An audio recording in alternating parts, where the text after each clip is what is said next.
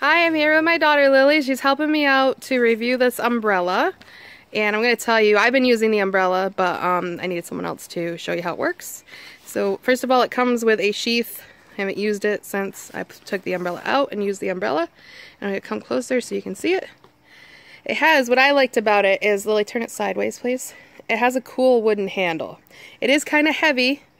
Just be aware of that. It is not the lightest umbrella you'll ever use, but it looks really neat. It makes it look old-fashioned. On the side here is a push button, and this opens it and closes it. And then you can see it has obviously this, which is a snap, not a Velcro.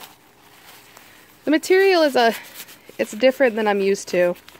It feels more plasticky than your standard umbrella.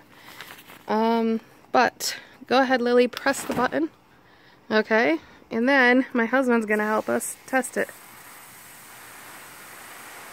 Staying dry, Lily? Yeah. Not feeling any wetness? Because that's the whole point of an umbrella.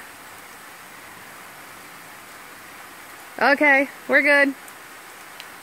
You can stop now, man, off to the side that we won't see on camera. Stop! Stop. Okay, Lily, go ahead and press the button again. When you're not underneath of it, there you go.